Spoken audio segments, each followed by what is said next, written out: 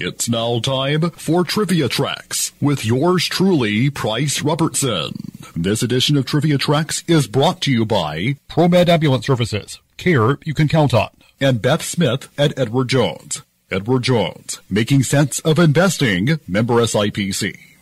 One of wrestling's hottest properties during the territorial era, José Lothario worked for such promotions as the NWA and the WWF. He was born Guadalupe Robledo in Monterrey, Mexico on December 12, 1934. Lothario started his career in his homeland in the early 50s, having already earned success there as a luchador. In other words, a Mexican professional wrestler frequently but not always masked. Lothario was an established commodity when he moved to America in 1957, working in the Carolinas under the name Joe Garcia. He later made his way into the Gulf Coast territory as El Gran Lothario, a nickname that stuck throughout his career. Playing off his strong background in boxing, Lothario held several brass knucks titles in various territories, with rugged tape fist bouts becoming one of his specialties. Dusty Rhodes, who began his career in his home state of Texas while Lothario was a headliner, called him the greatest Latin American wrestler and babyface in the world, and one of his top 5 performers of all time. Lothario competed in the NWA for most of his career, though he once had a losing streak of over 500 matches. On Christmas Day 1970, Lothario teamed up with Danny Miller to defeat the Infernos and win the NWA Florida Tag Team Championship. According to the storyline, the previous champions, Dusty Rhodes and Dick Murdoch, had been stripped of the title.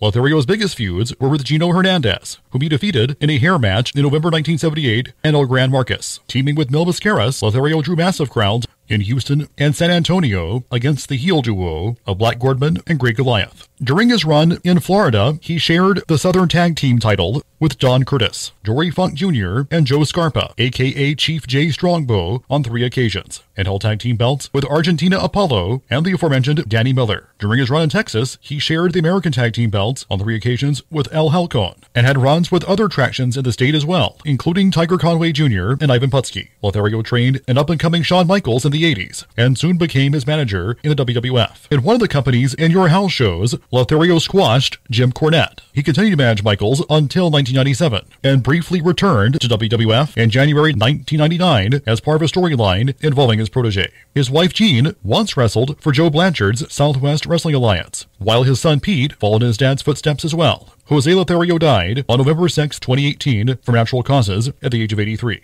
In 2021, he was posthumously inducted into the Professional Wrestling Hall of Fame and Museum. Till next time, I'm Price Robertson. Amazed by today's trivia? Then join me for Trivia Tracks weekdays at 6:45 on Everybody's Country Y95.